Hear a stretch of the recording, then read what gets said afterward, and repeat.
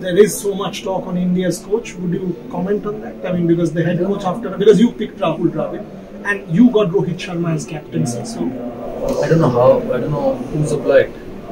But there's a lot of talk about Gautam Gambhir as well. Gautam Gambhir, and if Gautam Gambhir wants it, is he a good candidate? He's a very good candidate. So I think he'll do a good job because he's passionate, he's honest. He's honest of what he wants. He's done well with the Knight Riders this year. But at the international level, it's a bit different. So he has to understand that. He deal with the likes of Kohli and Rohit Sharma.